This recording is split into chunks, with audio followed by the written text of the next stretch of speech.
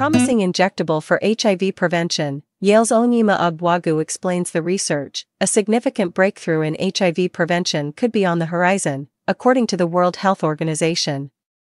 Results of an interim analysis from a Phase 3 clinical trial sponsored by Gilead Sciences Incorporated showed that lenacapavir, a twice-yearly injectable drug, is a highly promising tool for thwarting new HIV infections. We spoke to Onyema Ogwuegu, MBBCH, Associate Professor of Medicine, AIDS, and of Pharmacology at Yale School of Medicine and the study's principal investigator, about the trial, named Purpose 2, and the future of lenacapavir. What is lenacapavir and how does it work to prevent HIV? Lenacapavir is a first-in-class HIV drug, which means that it has a mechanism of action that has not previously been utilized for HIV treatments. It inhibits what we call the HIV capsid, a conical structure that houses both the genetic material of HIV and the proteins that the virus uses to make copies of itself. By interfering with the capsid, the drug prevents HIV from replicating itself into host cells, even if the virus evades this process. Lenacapavir also prevents HIV from forming mature virions, virus particles, that propagate the infection. So, it actually has multiple mechanisms of action, and that's why we investigated it not just for HIV prevention, but also for HIV treatment. It is currently approved for HIV treatment for people who have limited treatment options and multi-drug resistant infections. What are the current options for HIV prevention? What added benefits could lenacapavir offer? There are many ways to prevent HIV. Some of them are behavioral. These include reducing one's number of sexual partners and using condoms during intercourse. We also have surgical interventions. Male circumcision, for example, can reduce HIV uptake. We know that treating sexually transmitted infections can also prevent HIV. A promising injectable for HIV prevention, Yale's Onyema Ogwuegu explains the research. A significant breakthrough in HIV prevention could be on the horizon, according to the World Health Organization. Results of an interim analysis from a Phase 3 clinical trial sponsored by Gilead Sciences Incorporated showed that lenacapavir, a twice-yearly injectable drug, is a highly promising tool for thwarting new HIV infections. We spoke to Onyema Ogwuegu, MBBCH, Associate Professor of Medicine, AIDS, and of Pharmacology at Yale School of Medicine and the study's principal investigator, about the trial, named Purpose 2, and the future of lenacapavir. What is lenacapavir and how does it work to prevent HIV? Lenacapavir is a first-in-class HIV drug, which means that it has a mechanism of action that has not previously been utilized for HIV treatments.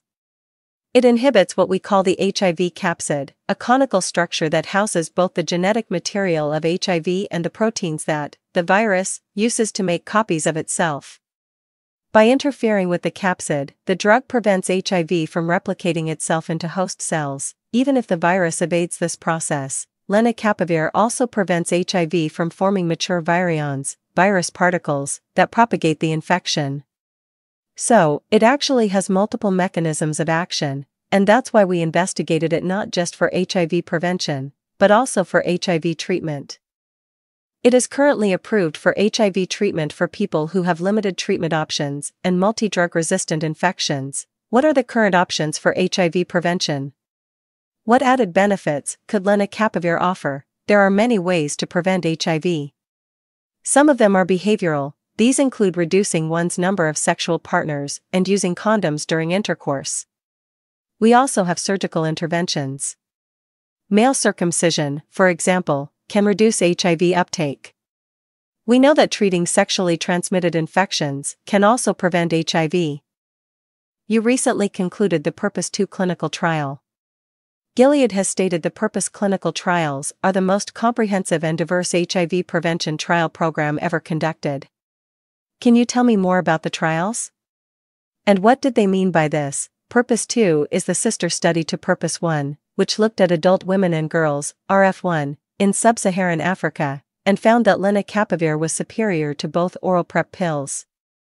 It had a unique study design where we measured the background rate of new cases in a given population, of HIV. So, we looked at the incident cases in a population, then we put participants on PrEP, and then we compared the number of new cases to what it would have been based on the background HIV assessments. That was the primary endpoint. In fact, nobody in the lenacapavir arm of the study contracted HIV. It provided 100% protection. In Purpose 2, we used lenacapavir for 4 other groups around the world who have sex with men, trans women, trans men, and gender non-binary people. There were about 3,200 people in this study. It was a 2:1 randomization, so roughly 2,200 people received lenacapavir, and the rest received oral emtricitabine and tenofovir disopoxyl fumarate, which was the first oral PrEP option that was available. And then again, we compared the incidence between both groups, as well as to the background rate of HIV infections. We took great efforts to ensure that Purpose 2, for which I was a lead PI, principal investigator, had lots of diversity. We included trans and gender-diverse individuals, who are typically underrepresented groups in HIV prevention trials. The study also had geographic diversity, including low-resource countries. We included countries from Southeast Asia, Africa, South America, and North America. We included age diversity as well. Adolescents tend to be left out, and we made sure that the study included individuals 16 years and above. And we even had diversity with the study teams. We intentionally included diverse, principal investigators and other study personnel and engaged a community advisory board to inform the study. We made sure as we were designing the study that we had input from people who have lived with HIV, or of being a part of a racial, ethnic, or gender minority population. This set us up to make sure that the clinical trial reflected geographic, racial, and gender diversity, and we're very proud of that. What were the significant findings of Purpose 2? Our recently reported findings were based on an interim analysis. It wasn't the planned end of the study. An interim analysis is where the Data and Safety Monitoring Board reviews the data. And usually if they see overwhelming benefits in a study arm, they discontinue the study, because it is unethical to continue, not providing the more effective medication to some participants, if there are already clear benefits. In this interim analysis, they found that there were only 2 infections in the lenacapavir arm and 9 infections in the emtricitabine and tenofovir disopoxyl fumarate arm. Lenacapavir showed 96% prevention efficacy compared to background incidence rates and was 89% more effective than the oral drugs. 99.9% of participants taking the drug in the study did not acquire HIV infection. These are the best numbers ever reported from an HIV prevention study. It supplements the results from the Purpose 1 study for women. We now have robust data from women, men, and gender-diverse individuals. The World Health Organization has described lenacapavir as a significant breakthrough in HIV prevention.